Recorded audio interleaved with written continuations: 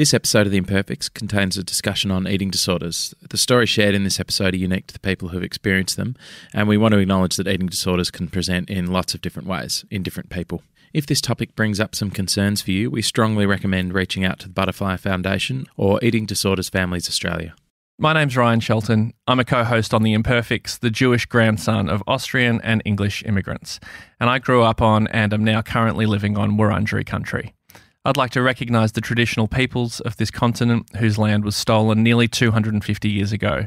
In particular, we at The Imperfects would like to acknowledge the Wurundjeri people of the Kulin Nation as the traditional owners of the land on which this podcast was recorded, and we extend our respect to all Aboriginal and Torres Strait Islander peoples. The rich storytelling history of the world's oldest living culture is what we proudly pay homage to when we share stories on The Imperfects.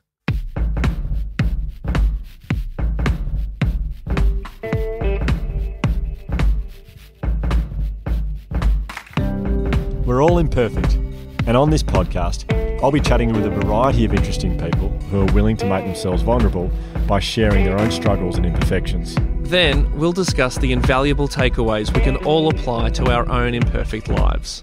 I'm Hugh Van Kylenberg from the Resilience Project. And I'm Ryan Shelton from my mum. And I'm Josh from Hugh's mum. And this is The Imperfects. Part 2. Part 2. Part 2 is the French. Un, deux, trois, quatre. Yeah, deux. Yeah, deux. Yeah. I didn't need to go any further. Part 2. Yeah. If you hopefully have listened to the first part with Kate Reid, which we put out last week, but this is part 2. It was such a big story we couldn't fit it into one episode. Yep, that's right. And now, how are you guys though? How are you guys going? I'm good. I'm very, very relaxed. I'm in Perth on holiday with the family, just spending time on the beach, Lovely. making sandcastles and having nice food. It couldn't be better. Do the kids get involved in the sandcastles, or is it? Honestly, well, I'll start making a sandcastle with Charlie. He loses interest about 30 seconds later, and I'll be going for another 10 minutes, and then he comes and stomps on them and smashes them, and it's very hard for me to just go, no, it's fine. That's just part of sandcastles. Yeah, I actually was away with my niece and nephew recently, and we entered a sandcastle competition. Really? Up in Palm Cove. Did you beat her? We were a team. We were on the same team, and the plan was we'd do a massive pizza in a pizza box. That was going to be our, that was going to be our design, and no one else showed up. So we were the only ones competing, quote unquote, in the sandcastle competition. We won, but yes, same sort of thing. They lost interest, and I was like, "No, we will do this properly, and we'll do it well." I had so much pride in that pizza box. You good, Hugh? No, I just feel like Josh has put so much. I was just going to give you a token. Yeah, fine. But Josh has really answered the question with a bit of, I feel like I need to give detail. How do I feel today? I feel humble. You feel humble? I feel humble, yeah. Yeah. Why is that? I had a humbling experience the other night. Oh, yeah. That I haven't quite got over. Okay. Sounds like some juicy content to me. As you both know, I'm Amazon Prime are making a special out of my show that I do. Yes, that's very exciting. Yes. Big deal. Well, funny you say big deal. I'm not sure I'm a big deal. I don't think that's what Josh will say. I was saying it's a big deal. He just said it's a big deal. I don't think I'm a big deal, mate, but thank you. No. I was saying funny. What I should have said was funny. You say the words big deal because I'm not a big deal. Yeah. So Amazon Prime Video had a launch in Sydney for all the shows that they're premiering next year, all the new shows. Yep. There's some really massive shows happening with some really big names. And I didn't quite know what the night was, but I just was told it's a good thing to go to. I need to get up on stage and talk about what my show is going to be next year. I was, that's fine. Like, public speaking is my job, so it shouldn't be a problem. They put you in a really nice hotel in the CBD, and they said there's a car waiting for you at it'll pick you up at 5. Hang on, you said you weren't a big deal. Sounds like they're making a pretty big deal about you. Well, wait till the next bit. Okay. We get to the venue. It's this beautiful kind of warehouse. I described it as an incredibly cool place in Sydney. And we get out and there's a red carpet. I've never done a red carpet before. I do not know what to do. Hell. And I hate them. Well, that's absolute hell, especially for me. Yeah. So first of all, Scott Bowl and Nathan Lyon, like all those like 4 photographers going, Lino, Scotty, photos, like, and then Dave Hughes turns up and they're going, Hughesy, photo, and they're walking down the red carpet, and then there's like Asha Ketty's there, she's got a show she's done. The Wiggles turn up. The Wiggles have got a thing coming out. Yes. And everyone's yelling at them to get photos. And I was like, how do I get in here without going down the red carpet? And there's no other way. Yeah. And this lady from Amazon said, Hugh, you're next if you'd like to go. And I went, okay, no worries. And I walk down the red carpet and I go, okay, just grab a photo of you, mate. And I don't know how to pose for photos. I was watching them, they're all doing different poses and moves and stuff. Yeah. And I just went for, like, it was like, I've seen the photo. It was like, you know, football photos where they just cross their arms and like puff their chest out. For some reason I went for that. Oh, yeah. And it was just such a, anyway, so I had my photo taken. I had 4 different photographers had to do these photos in front of the Amazon branding and stuff. I did the same pose for all 4 of them. And then at the end, this guy goes, I had my photos, this guy goes, sorry, mate, who are you? Oh. And I went, I'm Hugh. And he looked back, he had like a notepad. He goes, yeah, sorry, Hugh who? I went, Van Cuylenberg. And he goes, He looked at his list like I wasn't there and he goes, okay, good stuff. Thanks, mate. Well, great. Thank you. And I went, oh, God. So everyone's watching. Red carpets are the worst. So, but they were quite a long way away. So I had to go, hey, Hugh, I'm Hugh. Yeah, okay. Yeah. Thank you. Anyway, they take me into this room where there's like canopies and drinks. Canapes. Not canopies. Canapes and drinks. And all the people who had shows coming out were in there. So the Wiggles are there, Asha Ketty's there, Tommy Little, members of the Australian cricket team are there, Joel Creasy's there, all these really big names in Australian entertainment, and I'm sort of standing there. And there's some other incredible shows coming out. And there was this huge curtain that separated like the main dining area, but you could see through it from where we're all having our canapes and champagne. And a photographer come out with his like assistant. And he said, okay, guys, we're getting the real hero shot here just to really celebrate what's happening next year. So we're going to get Wiggles. If you guys could come through here. And he looked around, he goes, and we'll get Tommy Little in through. You come, Hughesy. Oh, mate, so happy you're here. Big fan. Through you come, Hughesy. And they're just calling people out like they're picking a cricket team at lunchtime in primary school. Yeah. And they're going, look at this. This is so exciting. All these names into one room. That I definitely know. Yeah. And then everyone just gets called back behind this curtain to have this photo taken. I could see, and I was like, I'll just walk through. I'll save the guy the embarrassment of of not knowing my name. I'll just walk through and just get into position for this photo for... anyway, this is amazing. He keeps calling around. He goes, "Okay, we got the Wheels. We got Joel Creasy. Okay, good. Asha Ketty. Good. We got you. Okay." And he looked at his list and he goes, and I'm literally standing by myself in this room. And he goes, "And that's all we need." Cool. I'm standing there with the champagne. And so everyone had this photo. I had to stand by myself with my champagne. And I made a rule on the way there, I'm not going to look at my phone. Because when you're in situations and you're unsure of yourself, you check your phone. Of course. I was like, I'm not checking my phone. I'm not checking it. Yeah. I was like, well, this is the ultimate test. I'm standing in a room by myself. I'm just going to just stand here. So I just stood there with a champagne looking into nowhere. And I could see them all in this photo going, and you just didn't join. I wasn't invited. They didn't need me for that. For like the... But it's like he said, that's all we need. That's all we need. Yeah. And so I stood there by myself. Anyway, all of a sudden I was a bit flat. I was like, oh my God, I'm a no one. What am I doing? This is ridiculous, massive imposter syndrome. And I'm like, just talk to everyone, just be really friendly. You don't care that you didn't get invited back to the big photo. And I think Amazon are like, quickly, Amazon people, go and chat to Hugh. He's got no one to talk to. This lady comes over to me. She was the nicest lady. And she goes, oh my gosh, okay, I'm going to let you know, I'm such a fan. And I was like, oh, good. Someone knows who I am at least. Yeah. And she goes, Josh, I'm such a huge fan of yours.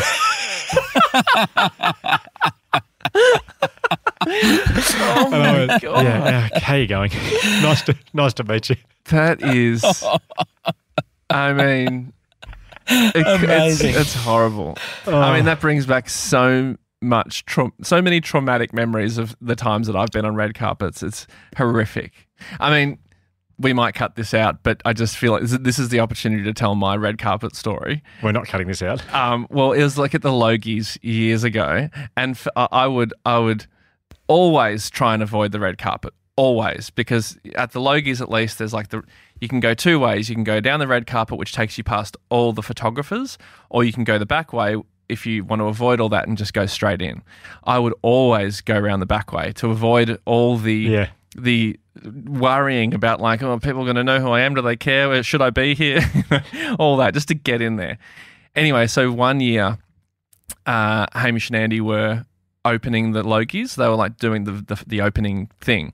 And so they had to, and we would always go together. And so they had to go down the red carpet at the very, very start of the red carpet. And at that time, there's no other people on the red carpet. It's completely empty, right?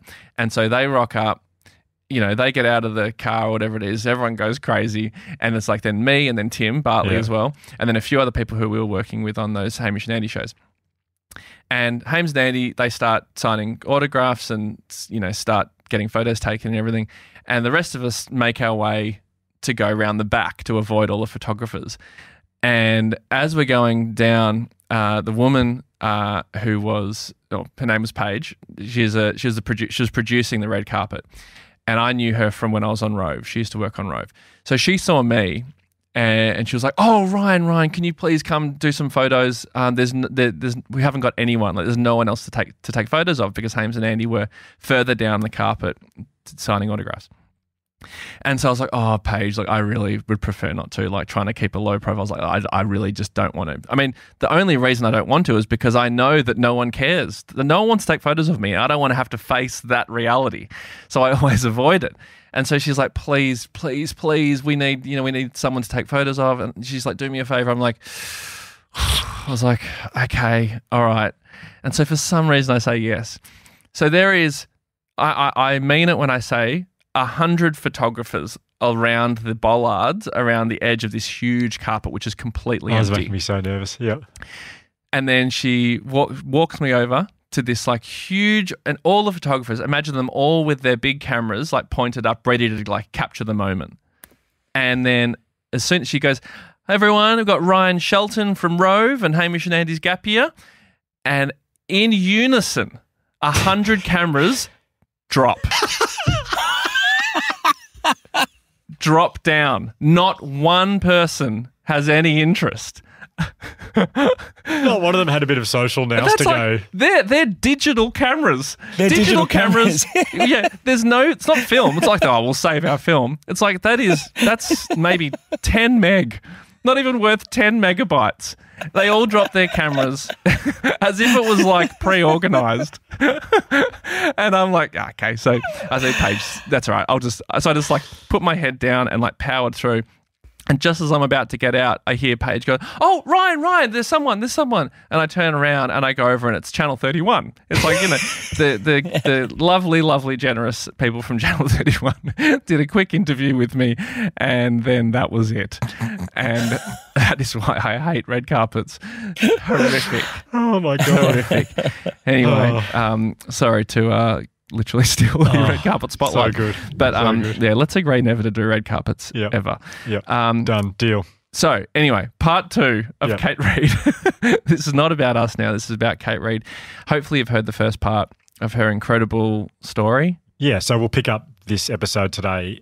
Kate had just returned from London because she was struggling so badly with her mental illness and her eating disorder. So this is her arriving home and her starting Lune, but also coinciding with her health starting to pick up again.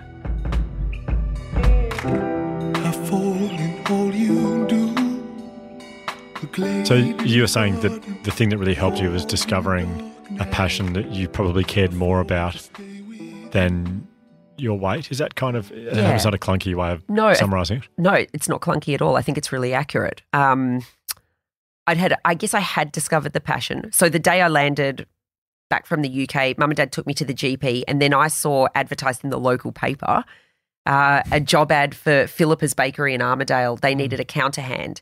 And Philippa's bread's terrific. Their olive Toscano is still one of my favourite loaves of all time. Amazing. I always go to ciabatta, but yes, I have. Yeah. Well, settle down, you two. So I think part of me was real. Like even now, I imagine going back to uni to like saddle up to like a 5-year course, and it scares the absolute. Like that to me, that feels like a terrifying thought because I know what was involved to get through aerospace. Like, I'm not sure all degrees are like aerospace, though. That might be one of the more difficult ones. I don't think aerospace is an arts degree, is it? No. It might be harder than primary teaching that I did as well. It might be just a slightly more. I think we had like 40 contact hours a week. So it was a full-time job at university. And then I think we did something like 14 subjects a semester. And then I'd come home and just start studying, and I'd probably study until about 3 a.m. in the morning. And that was just on the daily for 5 years. Yeah, I didn't do that. We had a subject that went for 6 months called tessellations. Oh. And we just did tessellations. What's tessellations? Like shapes that will fit next to each other and be repeatable. Oh, that sounds very pleasing. Yeah. For a week. I don't know why it was 6 months of a primary. I didn't teach tessellations once at primary school. I recognise them when I see them now because, anyway. And you've now got to reference it in this interview, which is fantastic. So maybe it was content. That's why I did it. Content. Everything leads to content. Won't be the highlight of this interview either. But anyway, it won't be the promo part, that's for sure. There's something. So you started work at Philippa's, but there's something you said before which just it just made me like just so happy. So you said when you were baking at home and you brought the things in and you saw how happy it made people. I mean, to me, like that's everything. Yep. Like that is no matter whether you're baking or doing whatever. But like, what else is there? Then it's like the thing that whatever you do, that you can do it to see like directly. Yep. You've made something, you hand it over, and you bring this like joy. You've just summed up pretty much what I exist for and why Lune exists. I mean, that's purpose. Yeah. So you go from Philippa's. Well, so I took the job at Philippa's because I was petrified about committing to, like I knew that I wanted to explore being a pastry chef or a baker, but the thought of going back to school and studying to maybe also discover that it's not what I wanted at the end of it again, I think I was a bit gun shy. And I thought, okay, instead of going and studying, I'm just going to get a job in a bakery working as a counter hand and just see if I like it. So it's a bit like a trial. Yeah. And I absolutely loved it. But I was still very sick. So I didn't have, like, there were long days at the bakery on my feet, and I probably wasn't physically up to it. I loved it. The only thing that made me sad was that I wasn't making the things that we were selling that were making people happy. And so that was enough of an indication to me that I wanted to go down that path. And at the time, still living with mum and dad, there was this tiny little cafe near their house in Hartwell in Melbourne's southeast. And on my days off, I would walk to this cafe and just sit and have a coffee. I think it had like 12 seats in it, but it was literally like something out of, Chocolat, the movie, like this perfect little space that didn't belong in the neighbourhood. And it was owned by this couple, Mary, who was a chef, and her husband, Al, who was a plumber. But Al knew how passionate Mary was about this cafe and about making the type of food that she wanted to. So he'd gone over to, I think it was Genovese at the time, and learned how to make coffee, and he gave up his plumbing job and was just her full-time barista so he could support her in the business. Like, beautiful couple, beautiful. What a story. I love it. Yeah. Wow. So I'd go there and have my coffee, and one day I plucked up the courage. I went up to Mary and I said, actually, it is an emotional story, but this is going to get me. Yeah. I went up and I said to her, Mary, is there any chance that you'd hire me to do your baking for you? Because she had almost an Otto Lengi style counter before Otto Lengi made that famous, like these like tiered, tarts and cakes and biscuits that were very Mediterranean inspired. And she said, yes, darling, of course I will. You can start next week. It'll be Tuesday to Sunday. You'll just do 4 hours from 6:30 to 10:30 and do the baked goods for the counter, and then you're going to go home. And suddenly I actually had, like, someone had entrusted me with a KitchenAid professionally, and they were going to let me bake. And I probably entered into maybe one of, like, the most beautiful, happy, supportive times in my career prior to having my own business, where I would leap out of bed every morning and walk over to this cafe and do Mary's baking, and her and Al would come in half an hour after I got there, and she'd start preparing all this beautiful Mediterranean, like, her family were from Constantinople, so her food was very like Turkish inspired, but also Greek and Moroccan, and she also had an affinity for French food. She'd do beautiful like quiches and French tarts. And I learned so much from her, where I started to really build up my, like, maybe this is where it started, that getting out of bed wasn't to weigh myself and plan my eating. Like getting out of bed was I had a purpose and something that I loved and people that made me happy to be around, and I had a purpose again. That the moment where you ask Mary if she would hire you to do the baking is like that. Were you nervous to ask her that, or you're obviously an ambitious person. I've never been nervous to ask. The worst someone's going to say is no. I feel like my entire career has happened because I've been brave enough to ask, and along the way, enough people have said yes. Do you say that was a thing that was going to get you emotionally because you think that's the point that you started to recover? No. Maybe a year after that, I got sick. I dipped again in my recovery, and I had to cut back my hours, and I was very nervous, and I asked to have a meeting with Mary. So I went over after service one day, and she sat down with me. I'm like, Mary, I think I'm going to have to cut back my days. I just don't have enough energy and I'm slipping. And she didn't. I had never spoken to her about having an eating disorder. And at this point in time, I hadn't made any specific reference to it either. And she said, darling, the first time you walked in that door, I knew what you were suffering from. And I wanted to give you the job to give you a really supportive environment to learn and flourish in. And she said, you work the hours you can work, we'll always be here for you. So, yeah. Wow. My gosh. Very lucky. Yeah. I owe Mary a lot. But the story is nice because I'd started to, have a purpose to my day. And I was loving doing this baking for her, but I think the way my brain works, I wanted something a bit more complex and a bit more challenging. And I was starting to get interested in French pastry.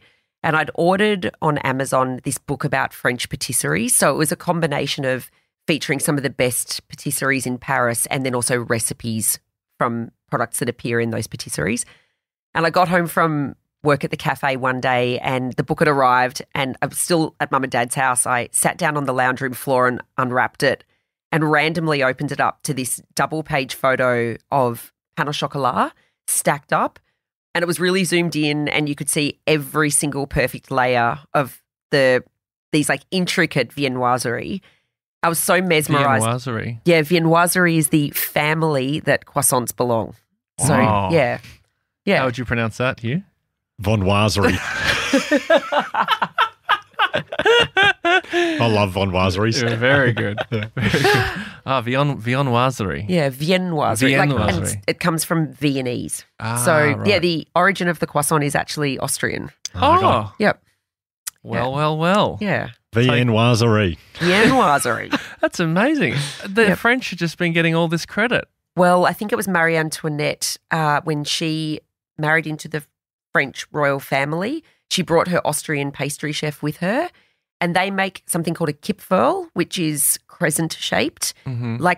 I think it's something to do with the Austrian flag having the moon on it or the crescent. Oh, right. And then it kind of it evolved into the croissant from there. So because you still do see sometimes the crescent-shaped croissant. Oh yeah, there's a good tip on them. Oh. In France, if like you know how a lot of croissants, I'm going to say it the Australian way, croissants are straight, but then there are some that are crescent. Mm-hmm. In France, you're only allowed to shape your croissants straight if they're made with pure butter. The crescent-shaped ones are made with vegetable fat or margarine. So it's a good tip if you're in France. That's a law. It's a law. Incredible. I love French laws like that. That's amazing. Yeah. I picture someone's job is going around to cafes and checking, like people in Australia check for liquor license. Yeah. They just grab one and go, hang on a minute. This is margarine. That's like there's a law. Isn't there a law in Australia you're only allowed to sell sausages in bread if you have a Bunnings? Actually? Yeah, I think that's the law. I think that's the law. I hope that's the law. That's brilliant. I don't know if it is officially, but they're definitely trying to push it through Parliament. Amazing. Yeah. Fingers crossed. Watch this space. Happy with that. Yeah. Sorry. So where were we now? So viennoiserie. Viennoiserie. Yeah. So I was so inspired by this photo that I literally closed the book, walked up to Flight Centre in Camberwell and booked myself a ticket to Paris. And I got to work the next day and I was telling Mary this story and she's like, oh my God, I've never been to Paris. I'm coming with you. Movie. This is a movie. I was thinking that before. This is a movie. Oh my God. Okay. Anyway, her husband, Al, for a couple of weeks was really grumpy. Oh, so that day after work, we went up to Flight Centre and booked Mary's ticket to Paris. And Al was really grumpy. And after a couple of weeks, Mary and I were like, what's going on, Al? Like, you've been in a bad mood. He's like, well, no one asked if I wanted to come to Paris. Oh, God. So we went and booked his ticket. I'm writing the script in my head. Real time. Yeah. Who's going to play Mary? I'll give it a go. Grid girl one day. Yeah. Yep. Why not? Sorry, Kate. Love this theme. So anyway, that September, we all headed off to Paris together, and we were planning to spend a week in Paris and then 3 weeks traveling around the French countryside. So, we were sharing an Airbnb. For 6 days, we'd walked around Paris nonstop together, having all our meals.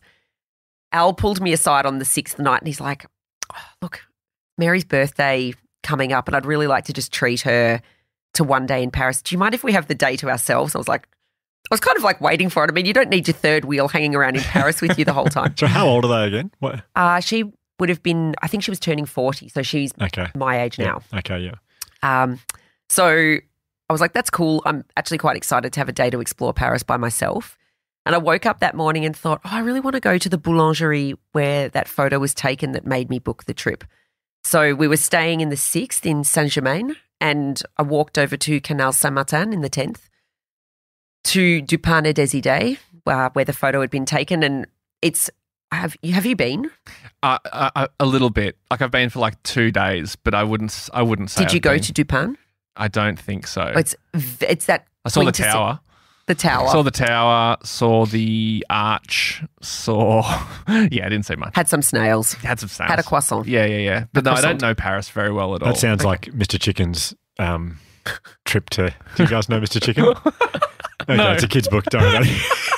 It's fantastic. Mr. Chicken goes to France. And he's a chicken, but he's the size of this room. Oh. He's huge. He's a big boy. He's huge, and he doesn't fit on the plane. True story? Anyway, he eats so much pastry and everything's about him eating so much they can't fit him on the plane. So they strap him to the roof of the plane and he flies home on the roof of the plane. Everyone's happy. So, wow. Anyway, did you get strapped to the roof of the plane when you came back? Yeah, I probably should have been. Probably should have been, actually, based on what I ate. Yeah. Anyway, that is a terrible diversion. But for Mr. Chicken fans out there, you'll love I enjoyed that diversion so much. They're going nuts, the Mr. Chicken fans. It is easily my favourite book to read, Benji and Elsie, Mr. Chicken's. I love it.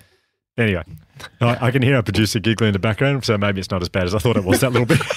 She's writing down bits we can cut out. Yeah. Okay. Anyway, sorry. So, Du Pain et des Idées is a quintessential Parisian boulangerie. Mm-hmm. It's Belle Epoque in its style, so very ornate and elaborate. And this one had been beautifully restored. You walk in and it's got like the beautiful mosaic tile ceilings and counters, with brass dividers. And I had stood in the little line waiting to get in, and I must have been standing in the shop because the vendeuse or the sales assistant was laughing at me, and she said, "You've been standing there a while, can I help you?" But said it all in French. And I tried to explain to her in broken French that I'd seen a photo of the boulangerie in a book in Australia and it had prompted me to book a trip to Paris. And I must not have explained it very well because she went out the back and brought the owner out and she said, he speaks English. Oh. And so Christophe Vasseur, I told him the story in English and he was beautiful. He went around and wrapped up several pastries and said, please, these are on me. What an amazing story. So I went, it's very romantic. I took the pastries and I went and sat on the steps of Sacré-Cœur at Montmartre and I nibbled a bit of each. I thought I'd better take some back for Mary and Al and tell them this great story. So I'd been blown away by the experience of this bakery. And notice I swapped from boulangerie to bakery because I was worried about starting to sound a bit like... No, boulangerie. I think everyone knows boulangerie, bakery. I didn't know. I just thought it was the name of the bakery. Oh, there you go. No, it's the word for bakery in French, boulangerie. Okay. Boulangerie's delight. Yeah, it's not a chain. Okay. I've got to get better at saying I don't know what you're talking about to people. Sometimes I don't want to look dumb, so I go, call it out. Boulangerie, yep. Yeah, no, I got that. Yeah. Sorry. Okay. So the next day we jumped on a train and went down to the Dordogne and checked into... Sorry, what's that? The Dordogne? Is that like how do you... I don't know what the Dordogne... It's like southwest France. Oh, it's a place. Okay, it's a place. Okay, it's where Chocolat was filmed. Oh, nice. Okay, yeah. So we checked into our hotel, and I'm going back to the era of no smartphones and having an internet room in the hotel where there's like one computer with dial-up internet, and you'd go down there and check your Hotmail. Yeah, the business centre. The business centre. yeah, exactly. Yeah. Does this hotel have a business centre? Good, because I'll be doing my business there tomorrow. It's always a computer with a petition up. Yeah, and a boardroom with a conference phone that's never been used. This was not that fancy. Right, okay. It was an old computer in a small room. Okay, Yeah. right. Yeah. So you jumped on. Well, I'd been thinking about the experience of going to this bakery while I was on the train, and how, touching back on it, I was really touched by how happy the pastries had made me feel, and even the experience of walking into that space and being surrounded by such beauty, like not just visually, but like the scent of it, and the little line of people waiting I was like, every day this guy gets to make people feel happy, even if it's only for 10 minutes when they're eating their pastry. Like, what a gift to be able to give someone to produce something so seemingly simple, and like, it's not changing the world in a big way, but if every day you can make someone feel happy for 10 minutes, what a gift. Yeah.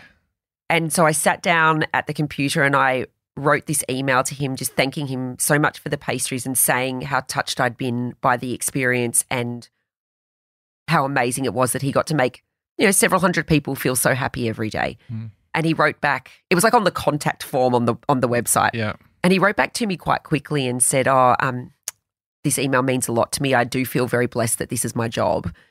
And I kind of, without thinking, fired an email back to him. Good old Kate asking. I was just going to say, I bet you're about to ask for a job. Yeah. Yeah. I said, look, I don't suppose you would ever consider taking me on as an apprentice. And he wrote back, well, you don't speak French and we only have French-speaking people, and it's a very small bakery, but for some reason I can see the same passion and motivation in you that is in me. When do you want to start? So, yeah. And when did you start? Like 6 months later, I was back on a plane to Paris.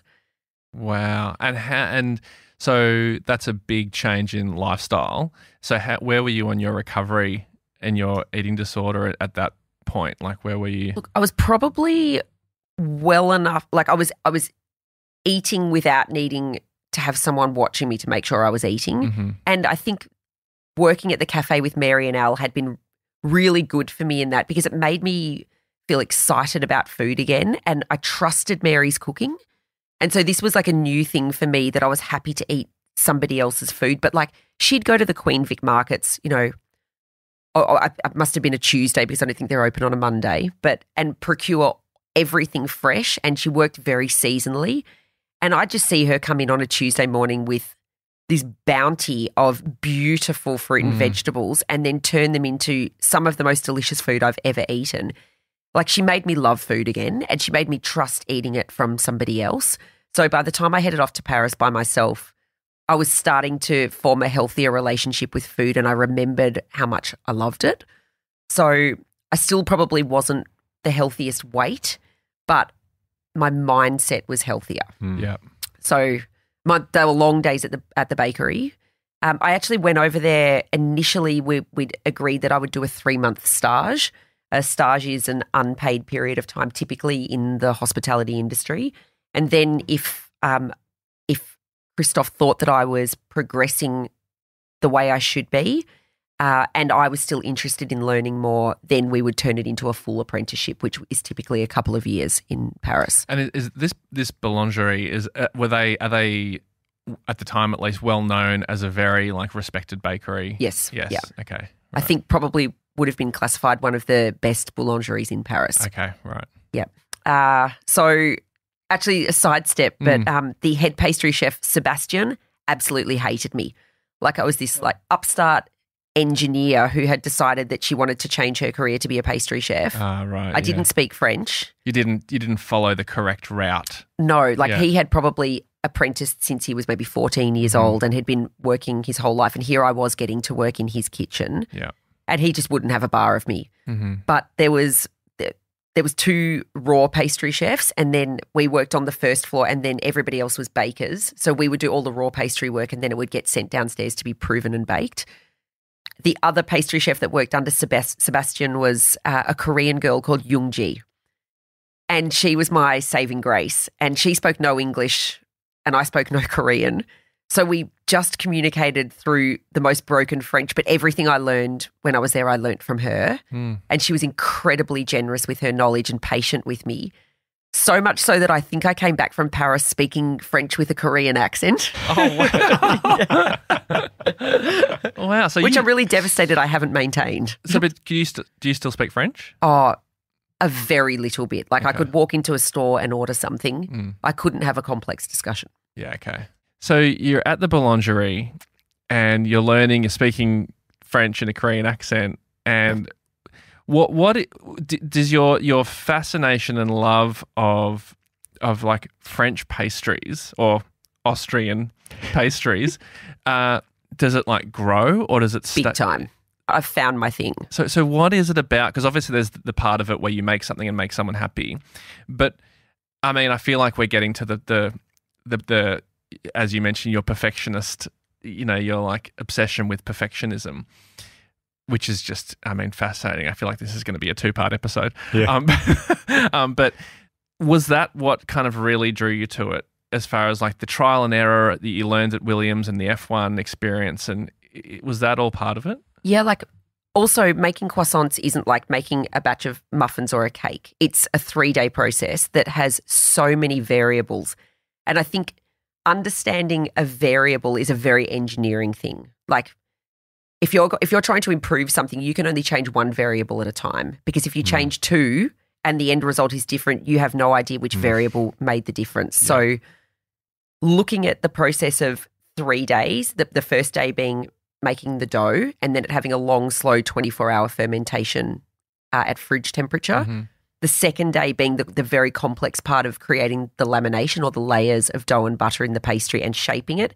And then the third day being the proving and baking. There are so many variables in that you could analyze, improve, innovate to improve that end pastry, that I just became captivated by the science and the intricacy behind the creation of a croissant. But so within this boulangerie though, I imagine they had a very strict process of this is how you do our croissant. There was no room to move. Well, no room for a stagiaire to impact head chef Sebastian's process. But head chef Sebastian's process was the one that had been passed down to him, that like it was like a master baker to a master baker. And I don't think there was any room for adjustment or improvement. It was, this is how we do it, and we'll do it like this every single day. With this particular butter, this amount of time in the oven, all the very specific things. I should be clear, I only spent a month at that boulangerie. Okay, right. And I was working for a guy called Nathan Tolman, who's now one of my business partners at Lune, at a cafe called 3 Bags Full in Abbotsford. Yes, I know it really well. When I went to Paris, but I took that job at 3 Bags and knowing that I was going to Paris. And I think Nathan was like, that's great. She's going to go over and learn some new stuff that she can bring back. But while I was in Paris, Nathan reached out to me and said, we're expanding 3 Bags Full. It would be great if we could have you back to fill out the team. So I think at this point I'd been at the boulangerie for a month, and because I wasn't getting paid a salary, at some point in time you have to assess whether you can afford to live or not. And I was living in Le Marais, like one of the most expensive central parts of Paris, having an incredible experience. And it wasn't just learning about viennoiserie. It was, every part of me was challenged. Like, it was such a physical job, trying to pick up new skills in a language that wasn't my own. Like, I've never slept so well in my life. Like, I'd come home from a day at Dupin and I was exhausted physically and mentally, but so fulfilled. So, and like learning this new process that I could see the potential in perfecting every single part of it, and the joy and satisfaction personally that I would get in producing something, knowing that I'd perfected every stage of it. So I ended up leaving the boulangerie after a month thinking, I know how to make croissants now. Learning the first time I tipped the dough out on the bench at Lune when I was testing croissants, that I didn't know how to do anything after making the dough. And I was missing maybe like 90% of the information. Yeah. Right. because Sebastian had never let me use the laminator. Mm-hmm. He'd never let me mark and cut a batch of croissants. I'd begged him to let me roll croissants, but apart from making the dough and rolling a croissant, I had almost none of the knowledge. I feel like have I skipped ahead there? Well, a little bit, but I mean, there's I guess there's a step where you decide to start Lune. Yeah. Oh, yeah, that bit. Yeah. No, that's a pretty big one. pretty where- crucial That one. small bit. Yeah. Yeah, I mean, that's a huge part. So you've gone, I'm so passionate about this, I'm going to start my own thing. Well, when I came back to Australia and was working at 3 Bags Full, I'd had this experience of living in Paris and, you know, on my days off in Paris, I would go to different boulangeries and try their croissants, and that became the thing that I did when I came back to Australia. Like, I found myself gravitating towards this particular pastry, and I was determined to find a croissant in Melbourne that came close to the beautiful ones that I'd had in Paris. And it became like this dogged mission. I reckon I tried every bakery in Melbourne and I couldn't find a good one that came anywhere near what I'd experienced in Paris. And like, we're going back, 12 years now. Honestly, it is really, really hard to do amazing bread and amazing pastries because the environment required is so different and the skill set required is so different. I found you would either see a bakery that had amazing bread and average pastries, or the opposite, or everything was average. Yeah. I just love how your brain has kind of made that assessment of that situation, like your background, your training, your precision, and your grounding in Formula One is looking at conditions and how to make something, the conditions required, the variables required to make something perfect that doesn't work for both bread and pastry, which I find fascinating. So I think in Australia at that time, I think croissants were a token item that most, and like this is very generalized because I know a couple of incredible bakers out there that were doing really good croissants, but they still didn't, to me, match up what I'd experienced in Paris because they had a full bakery. Mm-hmm. And I think having it as a token item on the counter is like, we're a bakery, we're expected to sell croissants. We're going to do it the tried and tested way that, people have done for generations, and we'll slap it on the counter and it'll be good enough. And maybe that's the thing, it'll be good enough. But for me, nothing's ever, I don't do anything to just be good enough. Like if I do something, I want to be the absolute best I'm at it. picturing you like at Williams saying, this bit of the tail, let's just make it good enough. Yeah. That'll be fine. Nah. Yeah. Probably not going to happen. Just needs more butter. Make it a bit more slippery through the air. Yeah. So I think I did do trials at a few bakeries to potentially do an apprenticeship because I wanted to carry on my learning. And eventually all the trials that I did at bakeries, I thought, I don't want to work at this place. I don't like how they're doing it. Or it certainly wasn't to the level of detail that I'd been doing it at Dupin in Paris. And eventually I thought, one of the best things about Melbourne is our coffee. Like to this day, I still think no one in the world does coffee like to the consistent level that we do in Melbourne. And we're blessed with incredible espresso bars. Like I could name half a dozen off the top of my head, but at that point in time, Patricia was coming onto the scene, Everyday Coffee. Like, I want to go to these places and have an amazing Melbourne coffee with an amazing croissant, and I want to replicate. I mean, Paris coffee wasn't great. Yep. Or especially in bakeries. It's different now. But I want to be able to sit down in Melbourne and have this perfect, like for me, that's a perfect breakfast. Yeah. Like delicious flat white, perfect traditional croissant fresh out of the oven. I'm like, I could do that. I could make the croissants. I could reach out to espresso bars and I could create a little wholesale business that puts that perfect scenario for me in cafes in Melbourne. You can't see it, so you create it. Yeah. Yep. Yeah. And it kicked Which off. is huge, by the way. I mean, not many people, a lot of people could fantasize about that, but to actually go and do it is huge. And so it probably didn't feel like it It's for you, also but pretty I was very ignorant at the time. And I think maybe if you were fully aware of everything that it would take, we wouldn't do anything. But if you go in with blind faith and optimism, wonderful stuff happens. Yeah. Yeah. So I spent all my life savings I found a tiny little store in Elwood that it didn't really matter where I was located because I was planning to be a wholesale business. and the rent was right, and it had a little mezzanine level that I could live in above it. And it was literally just it was 20 square meters up and down, and I had a mezzanine with a simple bathroom, slept up there, and I just lived between the 2 floors. And the only time I'd really get out of the house was to do the deliveries, and that was like my social interaction. But I spent my life savings, bought the bakery equipment, set it up, recipe tested for about 3 months. And recipe testing for me wasn't, hey, let's take everything I learned in Paris and do it here. It was like, okay, I need to figure out how to do this because I only learnt 10% of the process. Yeah, and how do my croissants perform in a wind tunnel? Well, that was the next step. Yeah. So then I bought the shop next door, established a wind tunnel. Good. Yeah. Got to know. Full scale, rolling road, put little wheels on the croissants. 200% though. So you wanted like a bigger croissant. So yes, okay. So because I remember, I mean, we both have grown up in Melbourne, but I remember Lune in Elwood. Yeah. And it was mythical. Yeah. Like when it started, it was almost like. And like you say, like at the time, if you want a croissant, you go to Baker's Delight or Brumby's. Yep. Like that was back then. I mean, I'm sure there were other places, like you say, but it wasn't easily accessible to get like beautiful pastries from what I knew.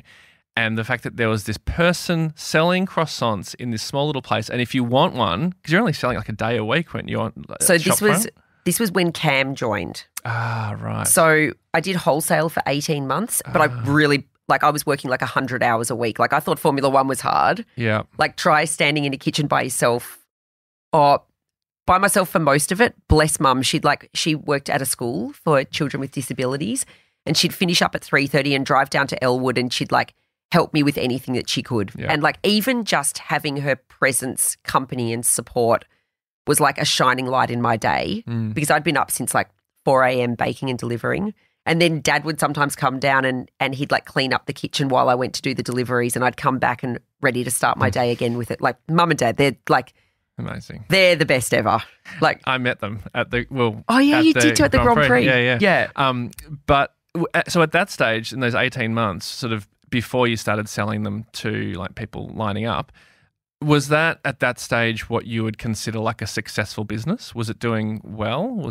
I mean, front facing, it was incredibly successful. Like I couldn't keep up with the demand of cafes who wanted to then stock my pastries. And my days were just getting longer and longer and more unmanageable. And like maybe I felt like, because when you've suffered from a mental illness, I think you're so much more aware of yourself. You can feel when it's starting to come on again. Yeah. And I could feel it was coming on. Yeah. So about 15 months in, I closed Lune for 2 weeks. I told all my customers that I wasn't going to be supplying and I booked a trip back to Paris because I wanted to go back to where it all started for me. And a couple of really good friends of mine who are French but they'd lived in Melbourne working in cafes. They'd gone back and opened a cafe called Holly Belly or they were getting ready to open it. So I was there in like the 2 weeks in the lead up to opening and I was so inspired by this dream that they had to take an Australian style cafe and open it in Paris that I said to my friend Nico, I think I'm just going to stop Lune and maybe I'll come and work for you. And he was like, oh my God, don't do that. Go back to Australia and keep going with Lune because it's really amazing. Thank you to that person. Yes. Wow. So I'd met a girl on the plane on the way over and a girl from Melbourne. And when we both got back, she invited me to the Wheeler Centre to hear René Redzepi talk about his latest book that he'd released, which had a special addition to it, a journal. So René Redzepi, the chef of Noma. Yes, that's correct. In Copenhagen? Yes. Yeah. So the journal detailed his experience of being voted best restaurant in the world's 50 best awards, and how it had been one of the most difficult years of his life because Noma was a business that he'd opened to have unbridled creativity with food and really push the experience of dining out for people. So it was very experimental. But then when he was voted best restaurant in the world, he started to get a different clientele booking, like people that were doing like world cruises and they wanted to eat at all the 3 Michelin-starred restaurants, and they had a different expectation of fine dining, and that wasn't eating live ants curing raw beef. You know, they wanted classic French-style food, and it placed an awful lot of stress on the team at Noma because they were trying to meet the expectations of these people where they weren't actually fulfilling their own desire as chefs of Noma to be creative and experimental. It's such a tough, I'm fascinated by this area because this is like, a lot of people now call it kind of artistry versus the algorithm. Yep. So it's like, as an artist, or whether it be in food or in anything, when you're creating something and it's like pure creativity, and you just make whatever you want to make, but then as soon as you get a hint of success, exactly like what happened to Rene Redzepi, I guess, and I don't know, maybe yourself, but happens to lots of artists who become popular or commercially successful in some way, that then the pressure to retain the audience or build the audience means that you maybe second guess yourself as far as your creativity. It's a tricky thing. It's fascinating. Well, this talk that he gave was so inspiring. Like, he said he had to really dig deep. And he said he developed depression, but he had to dig deep and figure out how to get the creativity and the spark back into the team at Noma. Wow. And he spoke about different techniques that he used and ideas that Noma actually got back to being what it was, and then again was voted best restaurant in the world, being the restaurant that he wanted rather than the algorithm. That's so interesting. So I left that talk, and Cam, my brother, had recently sold a cafe that he'd owned with a couple of friends in Port Melbourne, and he was on a motorbike trip up the east coast of Australia. And at like 10 o'clock at night, I call him. I'm like, Cam, I want to turn Lune from a little wholesale croissant supply business into just a customer-facing retail. Like, I'm not getting to see the end customer enjoy what I've made. Yeah. And also I'm starting to feel constrained by, like, I wasn't making exactly what I wanted. I was making what the different cafes were ordering. And they'd say to me, like, we want 10 plain croissants, 5 ham cheese, 10 Danish. But, like, I was starting to feel like there's more potential with this pastry than just the classics. I want ultimate creativity with my pastry, and I want to see people enjoying eating it. And Cam's like, oh, yeah, like, I'll be back in a couple of weeks. We can have a talk. I'll come on board and help you out for a bit. So, bless him, came on board. I think within a couple of weeks of opening the tiny little storefront, people were just starting to queue earlier and earlier. Like, the first time we opened, there were a couple of people milling out the front, and then the next weekend when we opened the door at 8 a.m, there was maybe 10 or 15 people waiting. And then the next weekend there was people waiting from 7 a.m. The greatest shock, though, was we got down there one morning at about 5, and there was a guy waiting out the front, and he had an iPad. And we're like, what are you doing? He's like, oh, I'm waiting for Lune to open. And this was maybe a couple of months in, and at that point I think Cam was like, oh, yeah, no, we're on to something here. So in your movie, Ryan, could I play that guy? I've always wanted to be in a movie. Yeah. Thanks, that'd be great. I don't know, I'll bring my iPad. I could do that, I reckon. That reminds me of like the one and only time that my family had a garage sale, and when we like an hour before we were going to open, there's like a guy hanging out the front waiting for us to open our garage. It's like, mate, get your expectations down. Calm down. There's some old Super Nintendo games, but they're not good ones. And so that was at 5 a.m, and I guess that was a moment where you thought, we're on here. Yeah. And Cam thought, this is not the 2 weeks of help that I thought it was going to be. No. And like kudos to him. Cam's been in hospitality his entire life. He's a hospitality professional. He opened one of the first small bars in Sydney back in, I think, about 2008, and then sold that and got into the cafe. But I think he was looking to get back into more nighttime, like bar.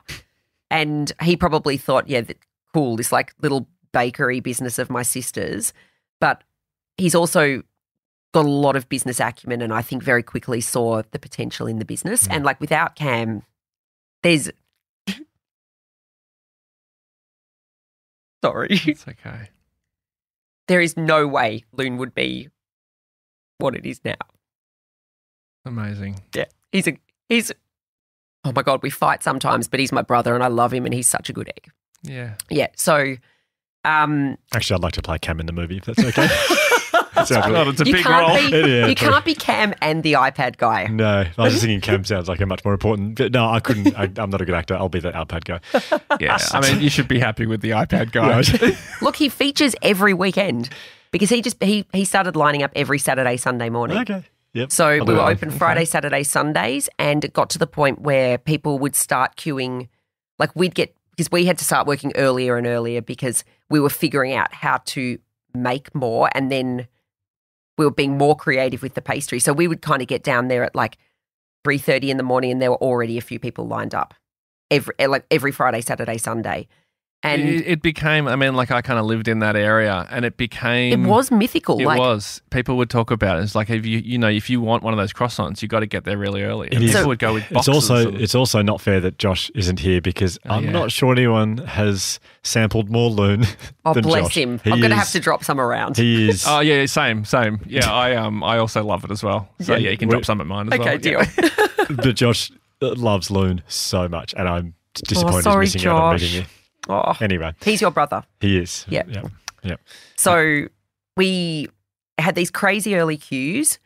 We had a ticket system. So because this great guy called Ian Turner, who was a surgeon that worked, I think, at one of the hospitals in the eastern suburbs, he would come off night shift and in the early days, and he'd line up and get his croissants. And then one day we got this pretty impassioned email from him saying, "They're the best croissants I've ever had.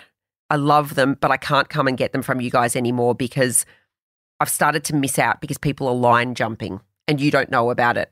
He's like, 3 people might be in front of me, but just before 8 o'clock when you open, like a maxi taxi shows up and 8 of their friends pile out. And he's like, by the time it gets to me in the queue, there's nothing left. And he's like, I'm wasting my time. Yeah. So we invented the Ian Turner ticketing system. And at 6:30, we'd open the window with a raffle book. Like I'd be baking, Cam would do this, and you had to line up, and then one raffle ticket entitled you to 6 croissants, and you weren't allowed to leave the line. So if you stepped out of the line, you forfeited your place. That we had we'd hand out a menu that said what the day's pastries were, and on the back it had house rules, and it was like, you're not allowed to leave the line, you're only allowed 6 pastries. It was quite strict. That's incredible. Yeah. It was a bit like, I imagine there should have been a Seinfeld episode made around it. It's the croissant Nazi. Yes, correct. Yeah. I did walk up to a customer one day who was getting verbally violent with a woman in front of him, and I said, "No croissant for you." Really? Told him to leave. Oh, amazing. And then everyone in the line clapped. Oh. But my favourite line story, I think it might have been, I don't think it was a federal election. I think it was a state election, deep into the days of the early line. So we're like 3 a.m. people are lining up. 3 a.m. 3 a.m. By the time we start the ticketing at 6:30, we have 100 people around the block. And how many croissants are you selling on a day? Typically our capacity was about 500. Mm-hmm. So you do the maths, like if you're like everyone would take 6 pastries as well. Like if you've lined up there since 3 in the morning, you're buying the maximum possible. Yeah. So we would say like, hang on, I'm going to have to do some quick maths. That's like 83 tickets were guaranteed, and the 84th ticket, Cam had handed over and go, if everyone in the line in front of you buys 6 pastries, you're not going to get any. Just warning you. And often we'd hand out like 20 or 30 tickets beyond the guaranteed, and then we would sell out on the 83rd ticket. Like it was wild. And then like someone who missed, you'd see them like 3rd in line the next day. They're like, we're not missing out this time. But my favourite, so state election, this guy, he was maybe like 40th in line, gets to the front and he's like, well, where are the polling booths? And Cam's like,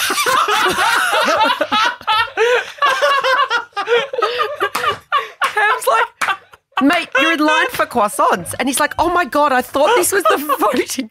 And Cam's like, well, you're here now. You may as well get some croissants. That's amazing. Wow. He's probably going, I love this one. There's no one telling me how to vote here. Yeah. Yeah, exactly. There's no pamphlets being handed out. It smells great. Looks like they're selling croissants as well. That's good. Yeah, where's the sausage and bread? Yeah. Oh, wow. Incredible. Okay, so then, I mean, like this, what an epic story. But so you're selling, and then at some point, obviously, you're like, well, the demand is huge. Yeah. We need to do something. We're missing out on a huge segment of people. So I'd left 3 bags full under Nathan to go and open Lune. Yeah. And like Nathan has since told me, he's like, I thought you were crazy. He's like, this girl is going to open a business that just makes croissants. It's going to fail. Right. Like I'll sit back and watch, but like this isn't going to be pretty. And this was leaving just to do the Elwood one. That was the initial. Yeah. So he stayed in touch with Cam and I, and he was opening Kettle Black down in Albert Park, and he invited us to the opening night and showed us the pastry kitchen upstairs. And like Nathan has incredible reach with commercial property based on his success of cafes.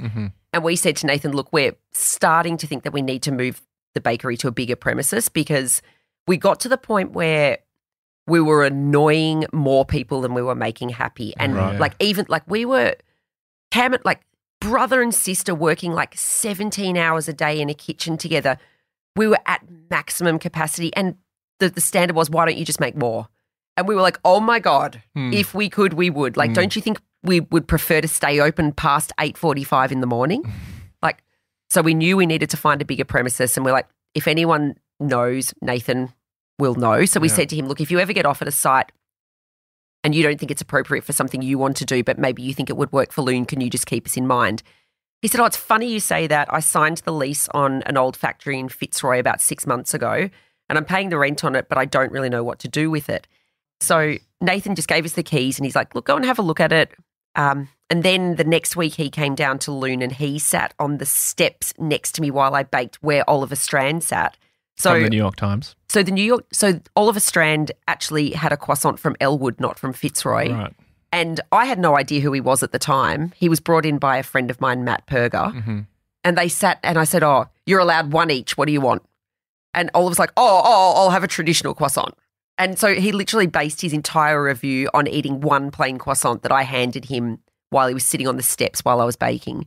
So Nathan came and sat there, and he witnessed the whole thing. And then he took Cam and I out for dinner, I don't know, a week later to Town Mouse, which sadly doesn't exist anymore. I think it's one of Melbourne's best. And he proposed to us that he buy into the business and help us grow it. And he said that would come with getting the site in Fitzroy. I could help with all of like the council plans and permits and fit outs and things like that. So Cam and I decided that we'd take Nathan on board as a minority shareholder, and we moved from Elwood to Fitzroy, and I guess the rest is somewhat history. Yeah, because now you've got, is it 7 locations around Australia? Yeah, we've got 5 Lunes, 3 in Melbourne, 2 in Brisbane, another small pastry business called Moon, which is just down the road from Lune. In Fitzroy? In Fitzroy, yeah. And a wine bar up in Brisbane. So, yeah. Incredible. There is so much to you. I feel like whenever I go home after an interview, my wife will say, how was it? And then she'll say, actually, don't tell me. I just want to listen to it. I just want to listen to it. I will not be able to hold back on this one. I know. She's going to hear it all. Amazing. Not the Mr. Chicken bit, but I'll tell her. And then from this moment on, like, shame on the person who says, oh, yeah, the croissant lady. It's like, it's just such a bigger story. Like, it's an incredible. Yeah. Has Sebastian seen how successful you are? Has Sebastian heard that you are now the number one croissant in the world? Well, I've been back to Paris several times since starting Lune, and whenever I go back, I drop into Dupin. I bet you do. And Sebastian always comes out and gives me a hug and says hello to me. So he knows? Does he know that you won the... Oh, I don't think it was an official thing. I mean, I think best croissant in the world is pretty subjective. I'm happy that Oliver Strand thought it, and I would describe it as my favourite croissant, but essentially I've imagined what I would like to eat as a croissant, and I've reverse engineered it. So the way we make croissants at Lune is very different to the classic way of making croissants, the classic French technique. But this is your engineering background that taught you to do this, though. Well, I had that 90% gap of knowledge that I needed to fill, and instead of going back and learning it in an apprenticeship or a course, I thought I'll just figure it out.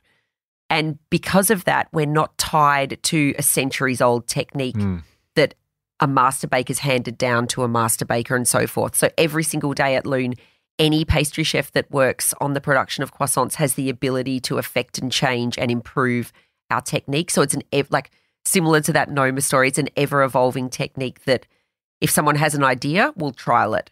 And if it's better than the baseline, like very Formula One, if it's better than the baseline, then that becomes the new baseline. The thing that I feel like we haven't touched on yet, which I feel like is the most important thing, is your relationship with perfectionism.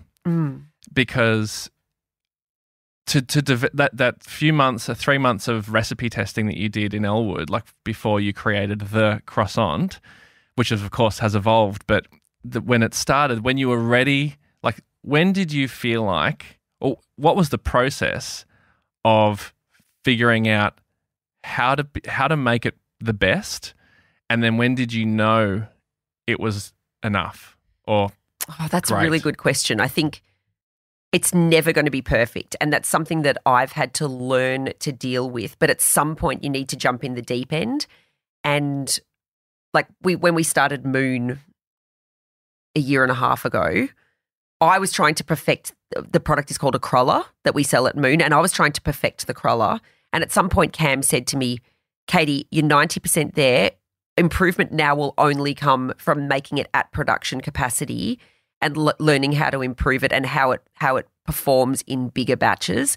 And like that's why Cam's been so intrinsic to the growth of Lune, because he sees, he curbs. I think my perfectionism would have the potential to hold us back, because I would make a process longer than it needed to be to get to a level of detail that I would say 99.9% of people wouldn't spot. And that's not commercially viable for a business. And like Cam coming on board after 18 months allowed me to have someone there to say, "Katie, this is actually like already way better than anybody else's. You need to like let that level of detail go, because then we can make 20 more a day or 100 more a day." Interesting, yeah. I think at some point in time, maybe needing to earn some money might have been like, okay, for the last week, you've baked up product that you're happy with, that like if I was sitting in a cafe and someone presented that to me, I'd be like, this is the best croissant I've had in Australia. At some point in time, I need to start making money because... and sharing it with everyone. Yes, exactly. Yeah. So maybe the business needing to perform in some level was a driver for me. I could like... Had it not been for money, I probably could have just kept going and going and going and never actually sold a croissant. Like I might, 10 years later, might still be trying to perfect the plain croissant, but I'd be very broke. Yes. And living with mum and dad. Got to be a good croissant though. Yeah, God. I mean, it's a fascinating thing when is like, it's sort of the classic thing of an artist knowing when it's finished. Like when is a piece of art finished, because it is so subjective. There's no one, like I guess even with a Formula One car, you know when it's like finished, because it's like, oh, it's now faster than this other team's. Yeah. It's like, but taste. Well, that's definitive, isn't it? Like, are you winning races? Okay, that's what you need to do. Yeah. But like, croissant is just like, well, could it be tastier? I don't know. Well, that's the best thing about Lune is at some point I had to start making it a viable business, but it never had to stop evolving the product. I didn't just settle on a recipe and a technique and go, all right, that's it. Like from the day I started selling them, it's been an evolving technique. It would get better or faster, or like it would save money, but like always for me, any change for the positive has to either not affect the quality of the product or make it better. And so for me on a daily basis, our plain croissant and everything that comes from that is open to improvement and interpretation. So it's where I guess a work of art at some point needs to hang on a gallery wall and you have to settle with it. The plain croissant doesn't. Yeah. So it can be ever evolving. Amazing. Yeah. It's such a pleasure to meet you, Kate. We're gonna have to wind up because it's been a long chat and you probably need to go. But it's been so wonderful to meet you. Thank you for sharing your story. I can't believe we've been talking for this long. It's gone so fast. It's incredible. Yeah. It's I look forward to watching the movie. It really is just such an incredible story, and there's so many components to it. But I do really appreciate how generous you've been with sharing the parts around your mental health, because we said before, it's almost like eating disorders to me, it's like a stigma on top of a stigma, which can be really hard to share. So thank you for being so open with that. Oh, you're so welcome. I think it's something that we have to normalise talking about. Maybe if I could just mention one more thing. Of course. The thing that I'm so excited about at the moment is over the last year and throughout lockdown, I actually wrote the first Lune cookbook. I was going to mention it, but yes. Sorry. No, I'm glad you are. Yeah. I think for me, that was like a return to being very solo in my work, and I got to throw myself into re-engineering and rewriting the recipe for the home cook. And I won't go into detail because I'd love everybody just to read the story about how I landed upon the recipe that I have.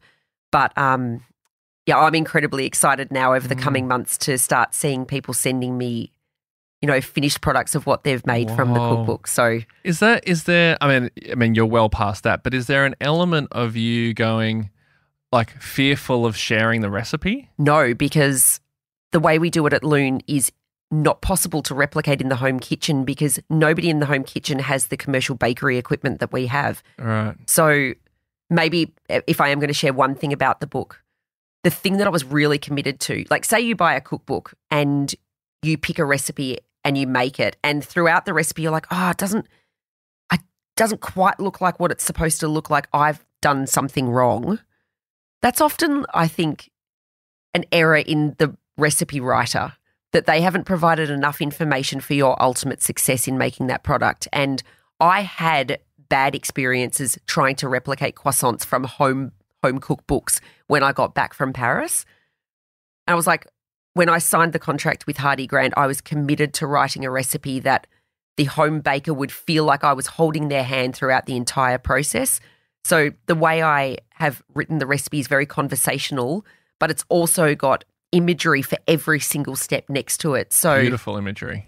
Yeah, it's beautiful. It's amazing. Yeah, it looks Evio, great. the designer, had that idea to do everything on black and etch it, and it's so detailed in its step by step. My editor was the first one to try the recipe when I'd finally landed on it, and there was no imagery at the time, and she kept texting me going, "It's so easy. Like, should it be this easy? I feel like I should be finding it harder." Yeah, I would assume it would be very hard. Yeah. Yeah. Oh, Sorry. wow. I've never wanted a croissant more in my entire I life. know, same. Like everyone listening is like just started walking in the direction of Lune as like subconsciously just heading towards Lune. Yeah. Thank you so much. I will be eating Lune tomorrow. I promise you. Amazing. Thank you so much, Kate. Oh, so nice to meet you both. Well, meet you. See you. Friend of Ryan Shelton. Friend, very close friend, yes. Thanks for having me and for letting me talk about my passions. Pleasure. An extraordinary journey. Thank you, Kate.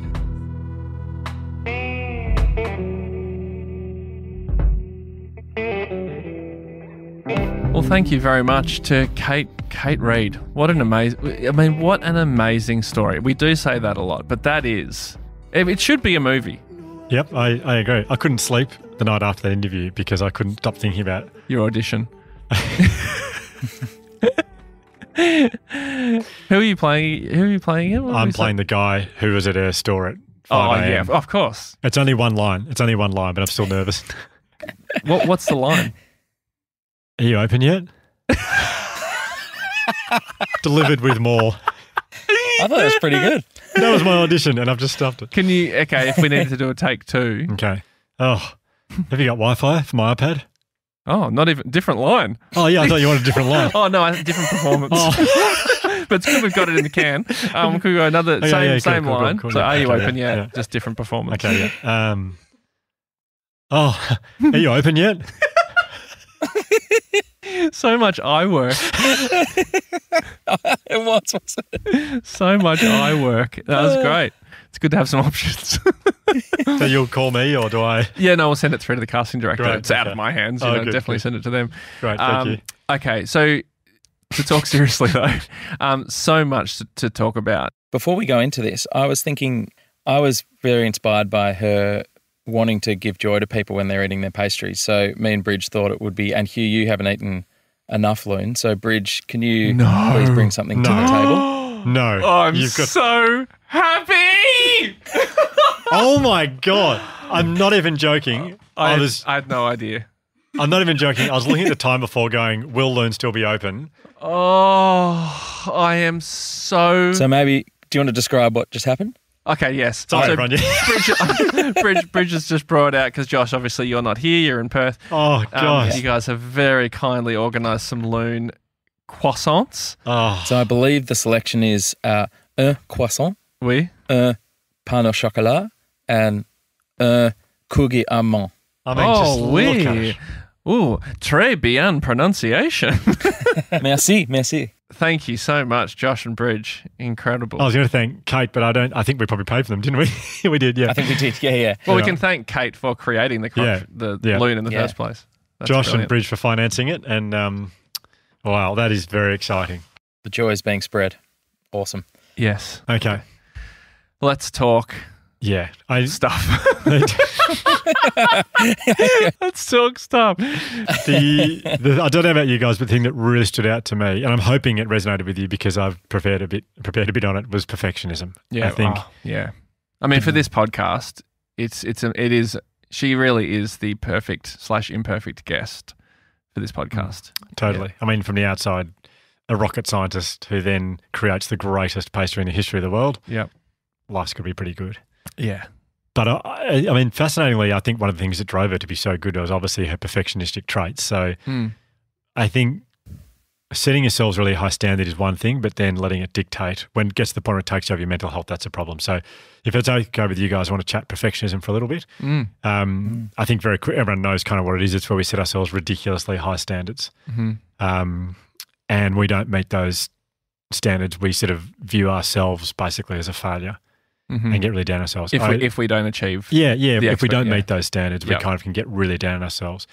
I read, fascinatingly, a lady called Katie Rasmussen from West Virginia University has been researching perfectionism in young people, and she's actually found it's now 2 in 5 kids and adolescents now have perfectionism or perfectionists, which is quite scary.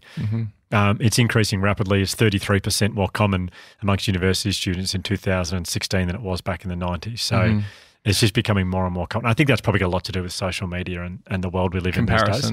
Yeah, I think so. Well, I mean, it makes me think of the chat we had with Oliver Berkman a couple of weeks ago, and how he talks about finitude and the finitude in people, and how we are all finite in our ability to do anything, like the expectations we have in ourselves and our jobs or our careers or our partners even.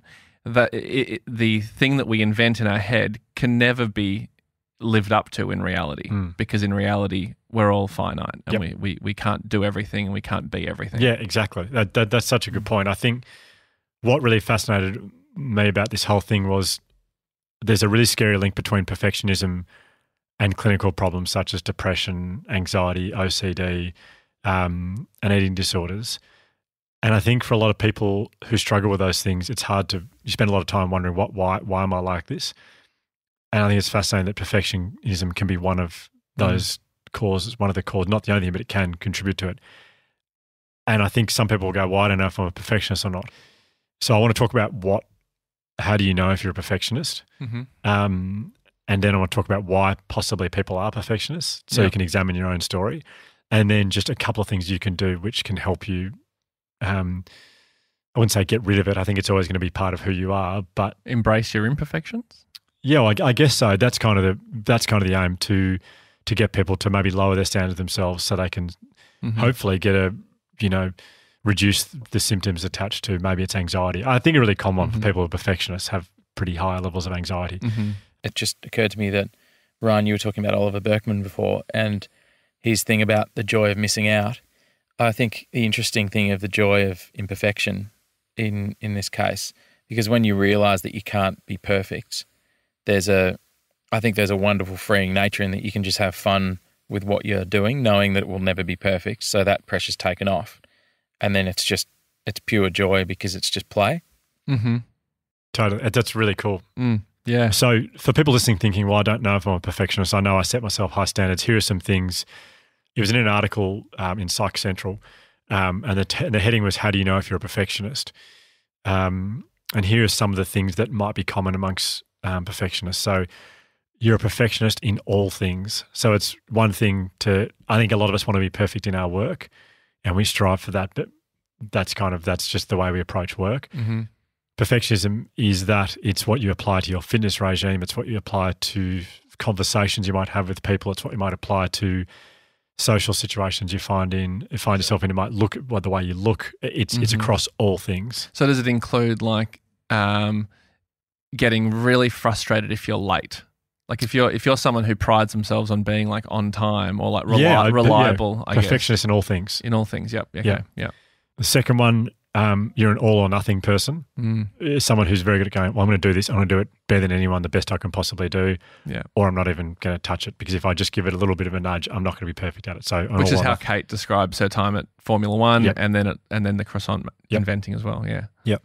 Another one is you crave approval. So much of what you do is about being recognised by other people and telling you how well you're doing. So that's another one. Another characteristic would be that feedback makes you defensive. You really struggle receiving feedback. Yep. So you're always trying to find an excuse or a reason, as opposed to being open-minded to the fact that you might not be perfect yet, or you could be wrong. Yep, totally. You're highly critical of others.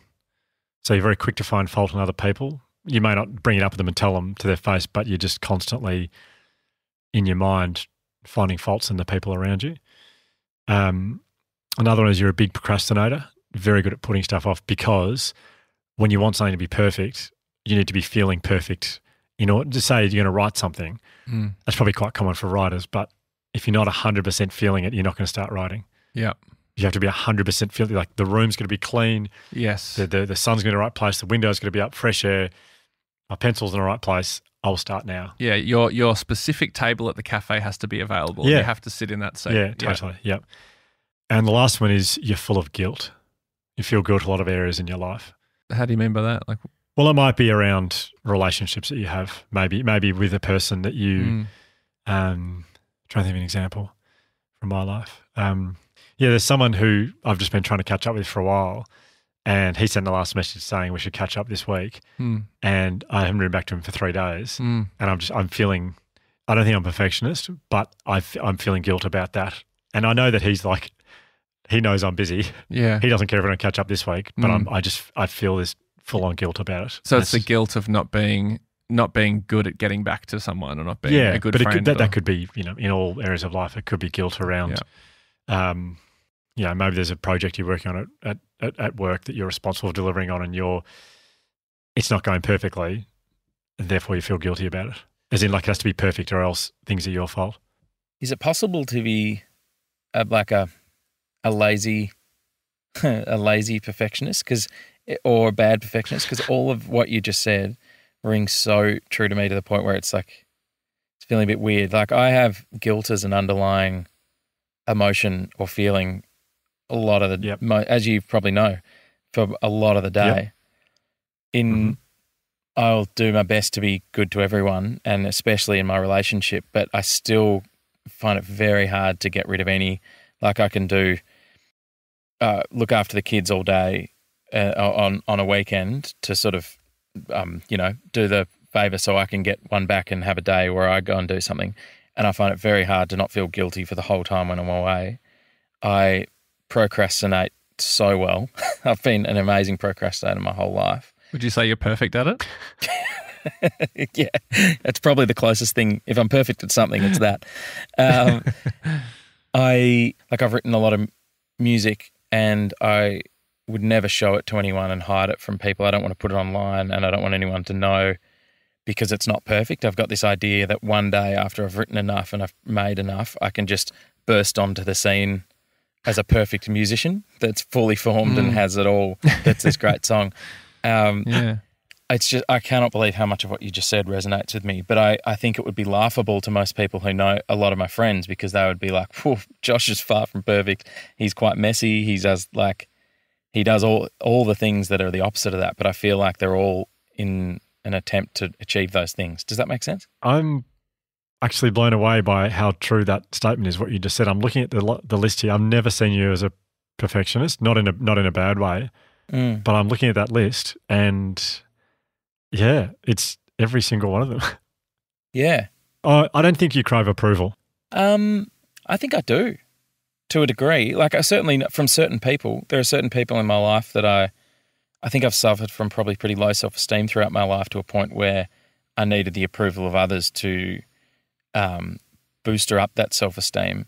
But I think it's only in certain areas of my life, if that makes sense. Like, some areas I've got high self-esteem, others I've got very low self-esteem. Yeah. But how does that, where does that fit in? Like, if Josh is like resonating with that list enormously like that, but he doesn't necessarily feel like he's a perfectionist, how I think Kate, it sounds like Kate would identify as someone who is, in the past at least, has been like a perfectionist with these like in huge unattainable expectations of perfection that maybe she's got to the other side of. And even she said the Lune croissant it will never be perfect. Even though probably at a time in her life she was like, I'm not going to sell this to the public until I've got this perfect croissant. Mm. But she now has embraced the fact that it will never be perfect. It's always evolving, which is incredible. And that's like such a great metaphor for life, really, that it's constantly evolving. It can always be improved, and it will never be perfect, because perfect means, I guess, it cannot evolve anymore. It cannot get any better, which is kind of, when you think about it in terms of it like that, it's like it seems laughable, because everything can always be a bit better or changed or evolved because the environment maybe changes, and also perfect seems it's such a broad term. It could be, there's so many, like, by what measure? The interesting thing, and now I'm just really making this all about me. Sorry to everyone. No, please. The interesting thing I found listening to Kate, especially when she was talking about, spending 3 months to come up with what is the perfect croissant, and her time at Williams, I look at that and I'm so envious and jealous of her ability to continue on the task through, I don't know how many in her mind would have been failures along the way, so far from a perfect wing on the car or so far from the perfect croissant. Every time I fail when I'm trying to do something, it's confirmation that you don't know what you're doing. And I find it very hard to go back and do it again. It's just you're shit at that. And it's something I've had to really work very hard at, to go, no, failure is part of the process. There's an absolutely brilliant, one of the best audiobooks I've ever listened to is Malcolm Gladwell's interviews with Paul Simon. And there's a quote from Paul Simon in that where he says, failure is, I'll paraphrase because it's definitely not exactly, but failure is just more information. So he talks about how he spent months and months and months trying to convince this, I think it was a French, it was a weird exotic instrument and the best player of it in the world to play on a song.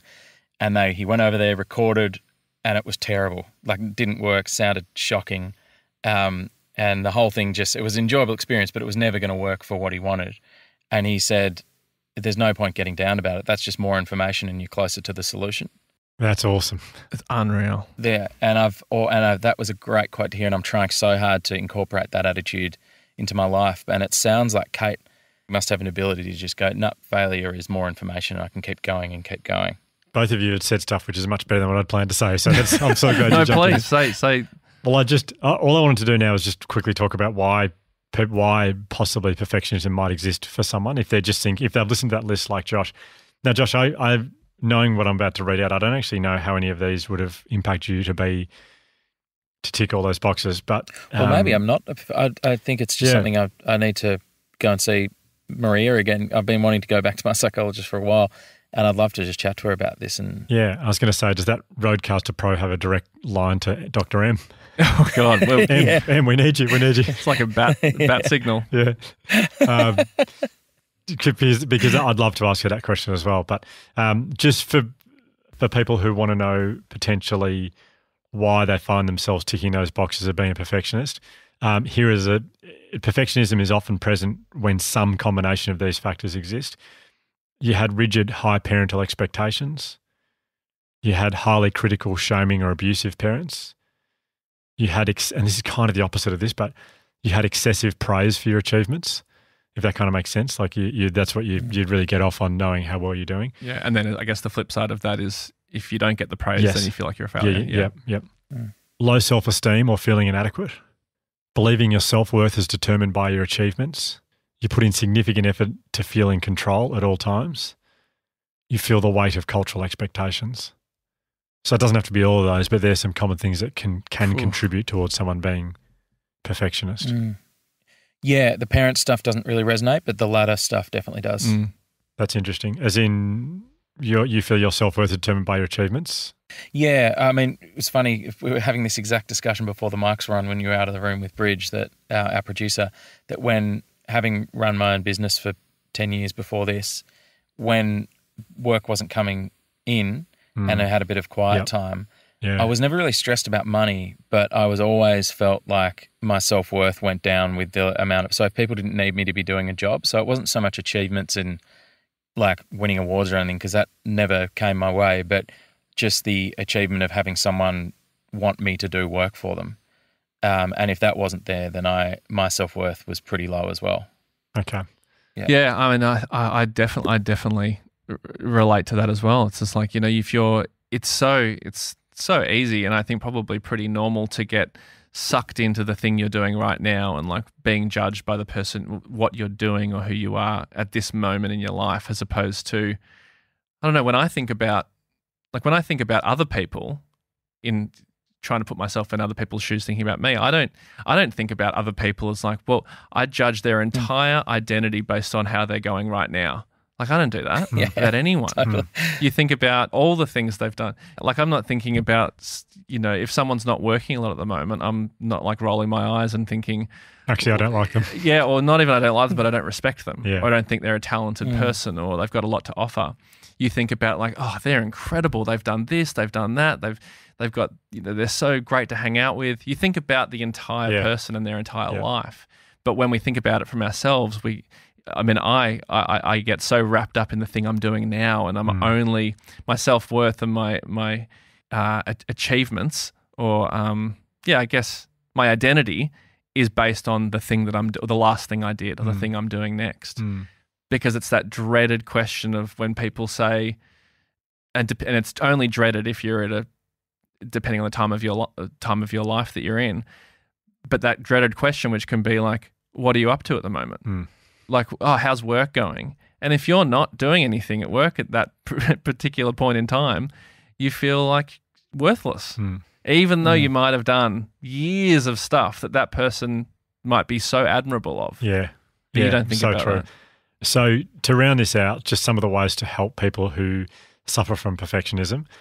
The overarching theme here is just to practice self-compassion, which sounds like a bit of a token thing to say, but I'll give you a couple of ways that you might be able to do this. And there's so much online if you want to go and look this up, but here are the things that really stood out to me, 4 really practical things you can do. So number one, again, this is going to sound token, but focus on the positives. What I mean by that is, let's say it's a work project that you're working on, and you're people who are perfectionists are so focused on the negatives. So whatever they've just done, how is it not perfect? And they won't often sit back and reflect on all the stuff that they did do well. I think about when I was a primary school teacher, we would get given a piece of writing by, I had grade 5 kids, so 11-year-olds, they'd give me a piece of paper with a whole paper full of writing, and my job is to find the mistakes for them. You'd circle the mistakes and give it back to them. But what I'd often do as a teacher was I'd give it back and say, there are 4 mistakes here. And I'd go, but just so you know, you've probably made about 500 correct decisions on this page. Like, you've done 500 things really well. Like, we go, there's 4 mistakes. There's 500 words spelt perfectly. Oh, yeah. But as kids growing up, teachers, their job is to try and help us get better. So they'll go, here's where you went wrong. Fix it next time. This is not just a message to primary school teachers, but for all of us. In a piece of work you've done, there might be 3 or 4 mistakes, but you've probably made 1,000 correct decisions along the way. I love it. So just circle the positives. And I don't mean literally go through on a page, but just have a think about, what have I done really well here? And often it was just, I remember I used to use a green pen for, teachers use a red pen for making corrections. I started using a green pen because I just felt it was like, that's not a bad thing. You just made 3 mistakes. It's amazing. Well done. Yeah, the red pen is so negative, isn't it? It's very general. I don't know. And other teachers probably do the same. So you're the reason why Bic continued the 4-colour pen. Like, you must be the only one using the green.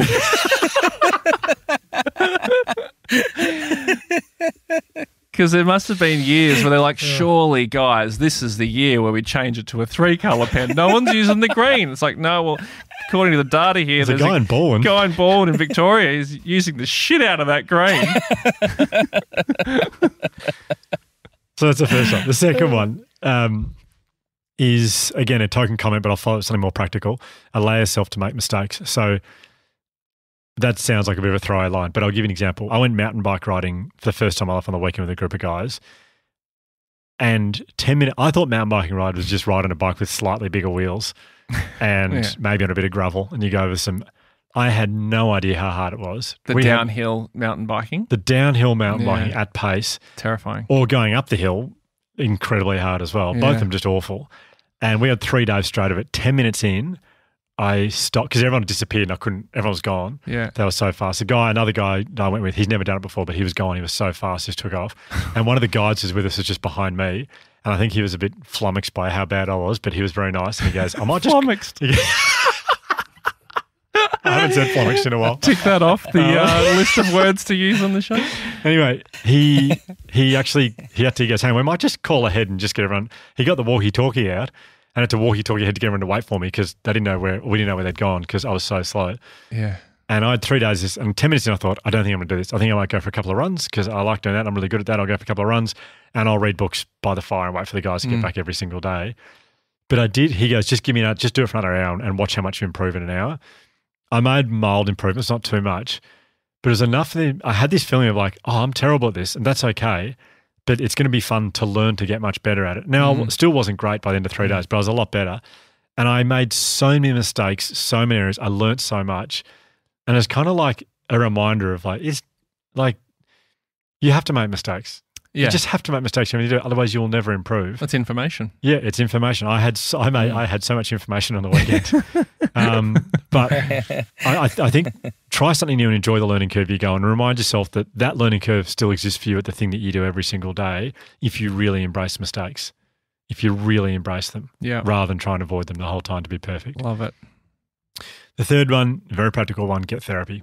Mm-hmm. I had a session with my psychologist this morning, first one I've had since February.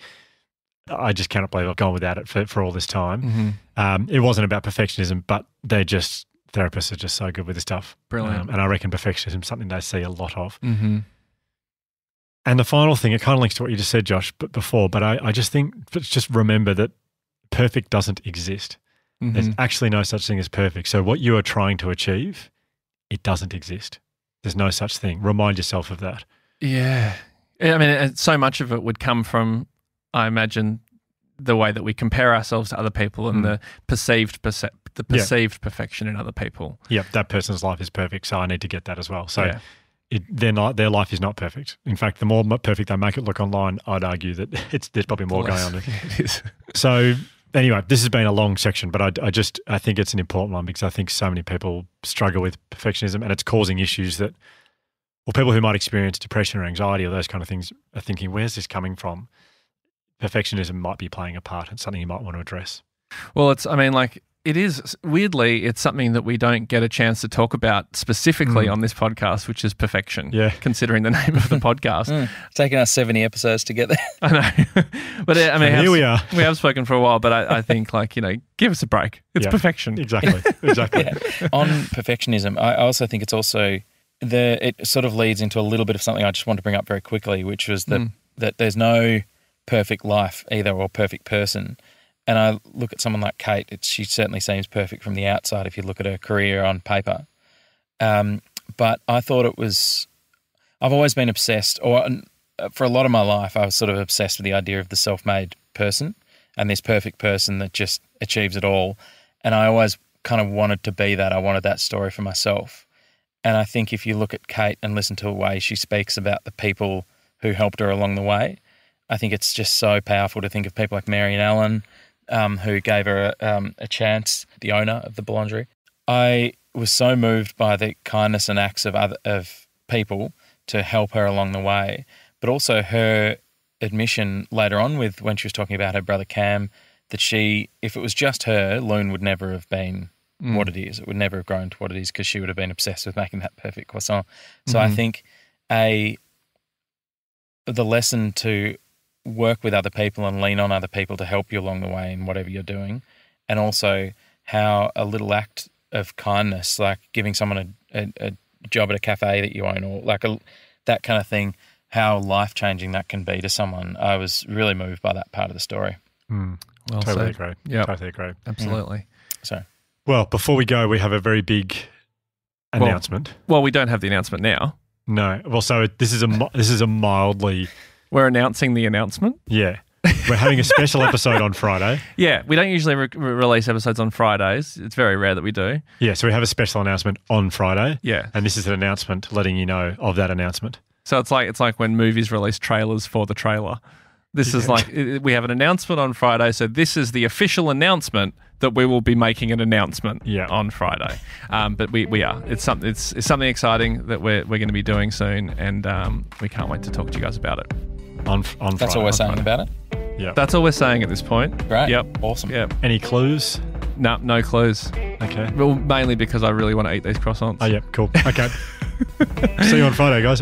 Huge thank you to Kate Reid. If you are in Melbourne, Brisbane or Sydney, go to Lune. You'll make yourself very happy. And please show Kate how happy you are when you eat that croissant. Yep.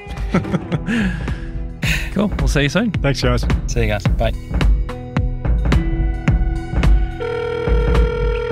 Josh, it's Ryan. I usually call Hugh after the show, but I wanted to call you for two reasons, actually. One, just to thank you so much for those croissants you organised during the show. That was very thoughtful. And two, it's a bit embarrassing, but after the show I went to Lune because I wanted to buy some more croissants, right? They were so good. But Lune was closed, so... And this is embarrassing, I'm not proud of this, but I broke in to Lune and now I'm sitting here by myself and I've eaten about 60 croissants. That's a lie, it's closer to 100. And Josh, I can't move, mate. I can't move and I'm scared. Okay? I mean, is there a pastry emergency line or something? I just don't know what to do. I'm just worried they're going to have to tie me to the top of the ambulance like Mr. Chicken. Just call me, please. It's Ryan, by the way, Ryan Shelton from the podcast, The Imperfects. To call back, press 22. To replay message, press 1 to reply. If this episode has been triggering for you, we strongly recommend Lifeline on 131114. The Imperfects is hosted and co-produced by Hugh Van Cuylenberg, Ryan Shelton and Josh Van Cuylenberg. This episode was produced by Bridget Northeast, filmed by Andy Poole and edited by George Martin. A special thanks to Dr. M for her expertise and guidance. We'd also like to thank the Resilience Project for their ongoing support. I hear the echo down the hall, like you were never there.